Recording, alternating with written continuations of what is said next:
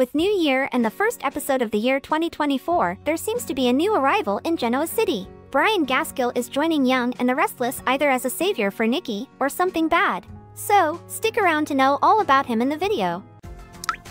Hey everyone, welcome to TrendStreet. It's no secret that Nikki is back on her drinking track, and all the credit for that goes to Jordan, who literally tortured and forced her to drink when she was kidnapped. Finally, in last week's episode, there was a dramatic face-off between Nikki and Jordan, involving a physical fight while trying to save Claire's life. That scene had a lot of people second-guessing her state because she was supposed to be drunk as she was drinking vodka.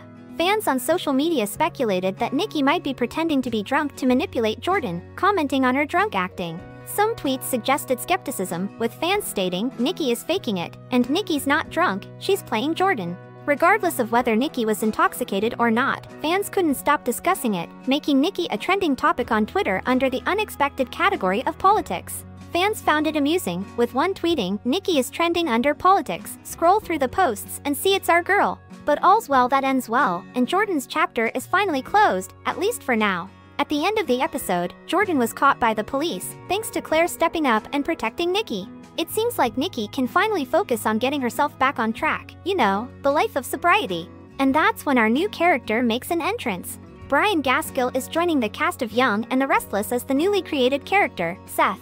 Gaskill's character is set to make his debut in the new year, playing a man Nikki encounters at an Alcoholics Anonymous meeting. The hope is that Seth will positively influence Nikki and help her in overcoming the challenges brought on by Jordan, who has led her back into drinking. But let's not forget, Nikki's in a soap world, and you never know if someone is an angel in disguise, or another devil in town. Fingers crossed, we really think Seth will be someone who can guide Nikki back to her sober life. And now, for those of you who can't quite guess where you have seen Gaskill, let us tell you, he is no stranger to daytime television. Gaskill first entered the scene with his television debut in the primetime soap Models Inc. in 1994, a spin-off of Melrose Place.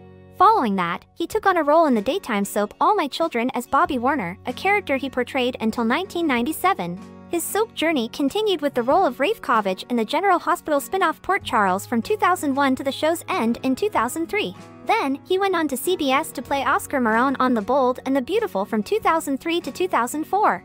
In the fall of 2005, he briefly portrayed the villainous BJ Green on As the World Turns. As you can see, Gaskill is a total show hopper, and he didn't stop there. Gaskill went on to take the role of Dylan Lewis on Guiding Light from 2007 to 2008, and he also had a recurring part as Chase Walker on the show The Bay from 2012 to 2015. Now, talking about his latest appearance, it was as Paul Batchelor in the 2022 film A Bachelor's Valentine. Since making his last appearance on a soap opera back in 2008, he is finally back after 15 years, that too in Young and the Restless for the first time. So, let's give Brian a warm welcome on the show, with love and support.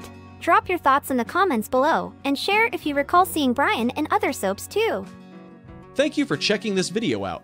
Don't forget to hit that like button and subscribe to our channel for new videos every day. Turn that bell notification on if you want to hear from us, and comment down below if you've subscribed, and we'll make sure to reply and thank as many of you as we possibly can.